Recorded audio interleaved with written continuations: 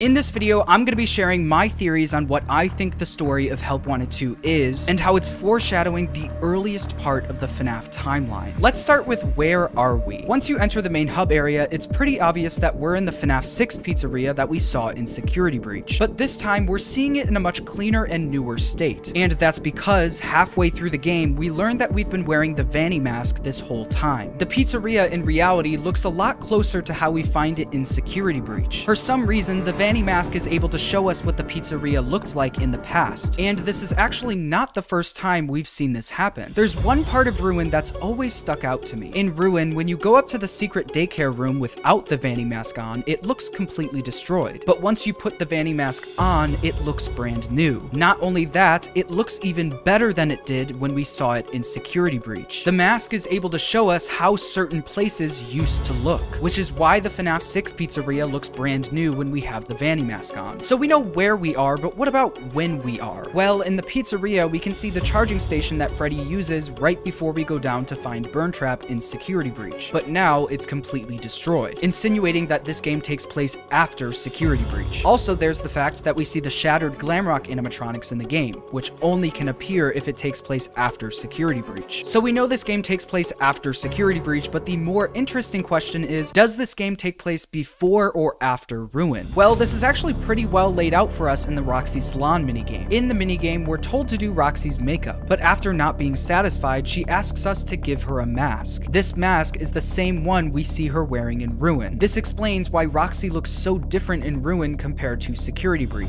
And not only that, where Roxy is in this minigame is right where we find her in Ruin, sitting at that exact vanity trying to figure out how to find Gregory. I think it's pretty safe to say that this game takes place after Security Breach, but before Ruin. So now for some bigger questions. Who are we, and why are we here? Several times throughout the game, we hear little details about our character. Carney in Fazerblast says that we look like we have kids, indicating that we're an adult. Now, you look like you got kids.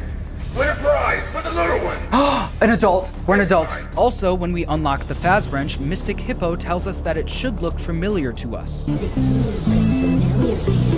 Another thing that we're told looks familiar is the secret Bonnie mask you can unlock in Princess Quest. If you know anything about the lore from Ruin, you know that we were introduced to a character that fits all of these descriptions. A character who is an adult, who knows what a Faz Wrench is, and who loves Bonnie, and that's Cassie's dad. We actually learned a lot about Cassie's dad in Ruin. We learned that he was a Fazbear engineer that worked at the Pizzaplex. We learned that he never told Cassie why Glamrock Bonnie was decommissioned. We learned that his favorite character was Bonnie. But most importantly, we learned that he disappeared. We know he disappeared because Cassie always talks about her dad in the past tense. My dad used to collect these. Bonnie was my dad's favorite. Cassie also says, "What happened to you?" when we collect the Bonnie mask in Ruin, which now with the context of Help Wanted 2, we know is related to her dad. But the biggest piece of evidence for her dad going missing is in the Glamrock Salon. Whenever Cassie puts on the Vanny mask in Ruin, she sees glimpses of things and moments from her past. Cassie's favorite character is Roxy, so when she puts on the mask, the Monty vending machine turns into a Roxy vending machine. Cassie doesn't like that Monty replaced Bonnie, so when she sees Monty on stage, she sees him with red X's over his eyes. But the biggest examples of this happening is in the Glamrock Salon. When Cassie puts on the mask, she sees her own memories through the cardboard cutouts. She sees herself hanging out with Roxy, doing her makeup with Roxy. She sees Gregory being by her side when she's upset, and she sees him going missing. But the most important memory is the last one we see in this area. It's a white sticky note written by her dad that says, "Gone for a while. Money for food on counter, emergency contacts on fridge." This is Cassie's point of view of her dad going missing. This is the final thing she heard from him. He left, and she has no idea why. But in Help Wanted 2, we learn why. In Help Wanted 2, we see where Cassie's dad ran off to. This was so important to him that he was willing to leave his kid, quote, "for a while" to get it done. And it's revealed halfway through the game what his goal was: to beat the final Princess Quest game. Over a year ago now, I posted a theory called I Solved FNAF Security Breach, where I told you about a string of duffel bag messages relating to an employee who was obsessed with beating all of the Princess Quest arcade machines. And in his quest to, quote, "save the princess," he got fired, with the last thing he said being, "They are working together. The arcades. They are hiding something. The glitches. Glitch them all at the same time. Then the princess will recognize me. She's testing me. I am not yet worthy. The others are protecting it. Let me stay. I'm so close. Just one more night. Please, I can save the princess. And now that we have more information, I believe that this was Cassie's dad. One of the reasons why I believe this is because Cassie's dad says, the glitches. Glitch them all at the same time, then the princess will recognize me. She's testing me. I am not yet worthy. And once we get to unlock the room with Princess Quest 4, Mystic Hippo says, you are ready.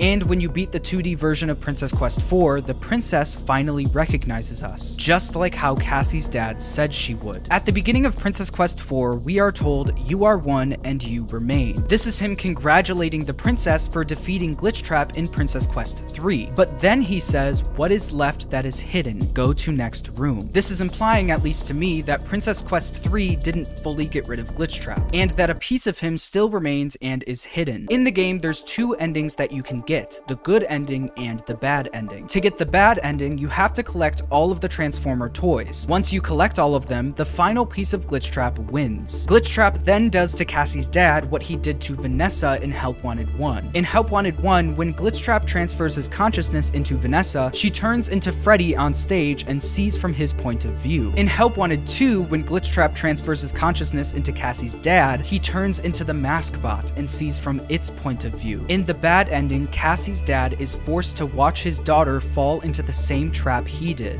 which is devastating. But there is another ending, the good ending. Throughout the game, we're told to collect two groups of things, the Transformer toys and the plushies with the masks on them. The thing these have in common is both of them are versions of the victims of William Afton. The Transformers and the plushies feature the 5 missing children and the puppet. It's revealed in the achievements for the game that the plushies are referred to as memories. The achievement is called Remember Jeremy, featuring a picture of the Bonnie plushie, referencing how the missing child who possesses Bonnie was named Jeremy. These objects that we collect are the pieces of William Afton's identity that form Glitchtrap. In the bad ending, we have to combine all of them to help Glitchtrap win, but in the good ending, we have to use them to defeat Glitchtrap. At the end of Princess Quest 4, we're met with 6 graves, with a plushie assigned to each grave. This is obviously symbolizing the graves of the missing children and Charlie. In order to get the secret Bonnie mask, you need to light the graves in a specific order. Upon first glance, I thought this was the new order of the kids' deaths, since you need to light Chica's grave first, and in Ultimate Custom Night, Chica says that she was the first and that she's seen everything. But if this is the new order of deaths, that would make Charlie the last kid to die, which wouldn't make much sense. Because of the Silver Eyes trilogy, we've all assumed that Charlie dies in 1983, and the missing children get killed in 1985. Charlie possessing the puppet was also already around when the missing kids got killed in the Give Gifts Give Life minigame. I don't think this is the order of deaths, I think this is the order of the kids' souls being put to rest. This makes much more sense since we know that the puppet and Golden Freddy stuck around in Ultimate Custom Night, after the main kids' souls moved on. And in the Fazbear Frights books, the puppet's soul moved on after Golden Freddy's, which would make sense with the order. Not only does this make the order make more sense, it makes sense why Glitchtrap is defeated in this ending. Instead of gathering all of the missing kids and putting them together, we light all of their graves in the order they moved on, letting those memories be forgotten and letting Glitchtrap be no more. One thing that I didn't expect to see in the game is something called the Fall Fest. We first heard of the Fall Fest in the Curse of Dreadbear DLC in 2019, with the banner in the hub saying Fall Fest of '83. What we all thought was just a one-off Halloween DLC is turning out to be a giant piece of the story of FNAF.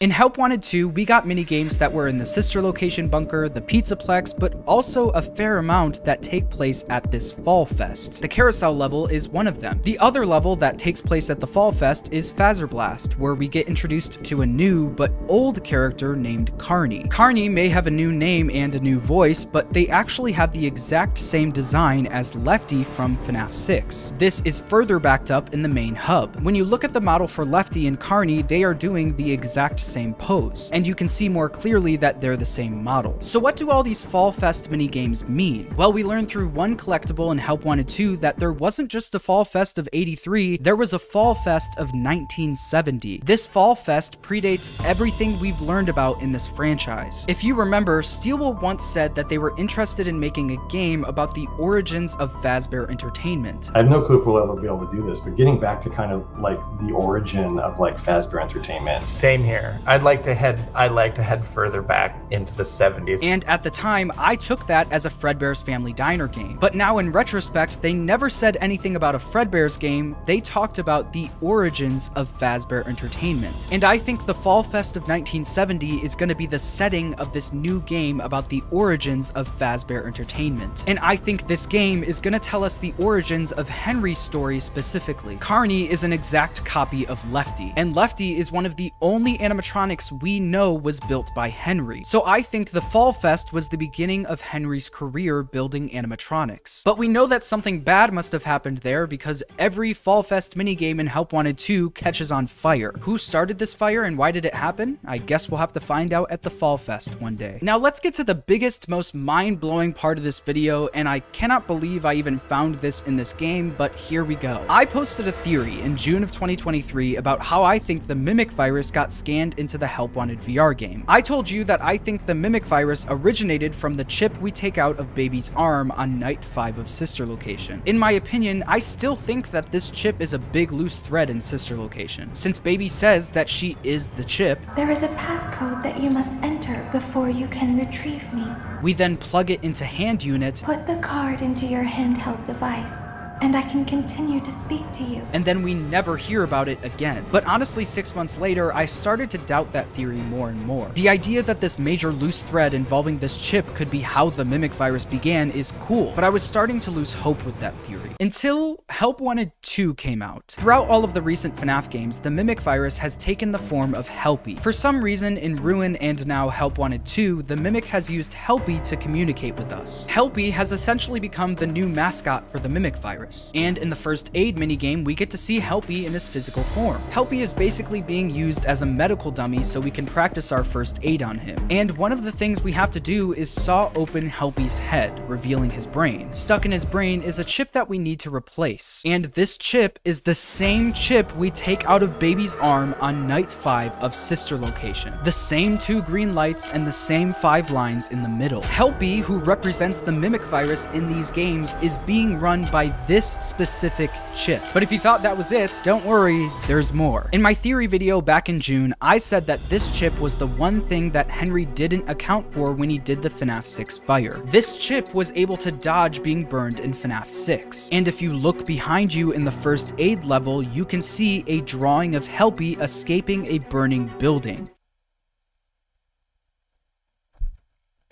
This theory that I've basically given up on seems to be perfectly laid out in this minigame. Do I think all of this proves my theory right? I don't know. You can interpret this stuff a bunch of different ways, but you can't deny that that chip is the exact same design as the one we see in Sister Location. It's now just attached to a floppy disk looking thing. It could just be a cool callback to Sister Location or even my theory, which would be really cool, but I guess we'll have to find out in a future game. I still have a ton to say about this game, so subscribe for more theories. I hope you enjoyed, and thanks for watching.